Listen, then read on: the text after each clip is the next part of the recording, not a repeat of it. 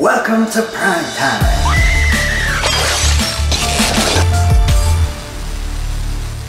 With Halloween just around the corner, we thought it'd be fitting to talk about one of the most iconic horror villains of all time, Freddy Krueger.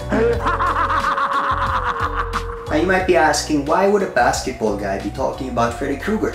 Well, it just so happens that some of the dopest sneakers involve the Springwood slasher. Here are our favorites. Let's start off with the one from the shoe surgeon. His silhouette of choice, the Air Jordan 1. The sneaker surgeon sliced, diced, and put this beautiful pair together. Now the main element for any Krueger pair is of course the red and green. You see the green and red stripes on the heel collar, toe box, and quarter panels. Then of course there's blood splats all over the buckle. The swoosh is decked out in chrome, an obvious call out to Freddy's bear claw made out of sheet metal and pipes. Up next we have the Air Max 95 Freddy Krueger.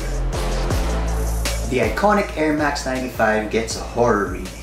It's dressed up with reds and browns on the upper. There are tweed waves on both the lateral and medial side of the shoe. Underfoot, you'll see visible air units in blood red. Then of course there's blood dripping down the heels of each sneaker. My favorite detail would have to be the stitches on the side of the shoe. Next, we got the Air Jordan 6 Krueger. These customs were made by artist El Capi. Now right from the cut, pun fully intended, you notice the nasty looking skin with blood coming through on the upper. And if you know Freddy, you know that this is a reference to his face that not even his mother loves. Just like all the other shoes on this list, these have the hints of the red and green sweater.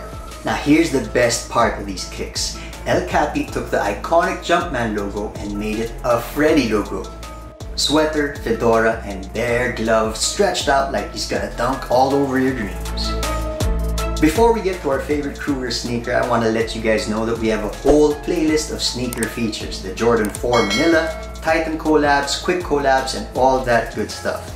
And if you dig sneakers, please check that playlist out after this video.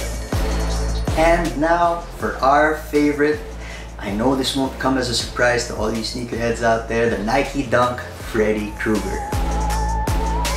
These were created in 2007 and of course they feature the red and green from Freddy's iconic sweater. Now here's the thing, they were included in the Nike SB Halloween pack but they never actually hit the market. New Line Cinema sent in a cease and desist letter which forced Nike to pull it from production. But just like Freddy himself, they couldn't completely kill the shoe. A couple of pairs were smuggled from the factory before they could be destroyed. Now there are reportedly only 30 pairs scattered around the world. Young LaFlame has a pair. That's it for now, dudes and dudettes. Happy Halloween and of course, be excellent to each other.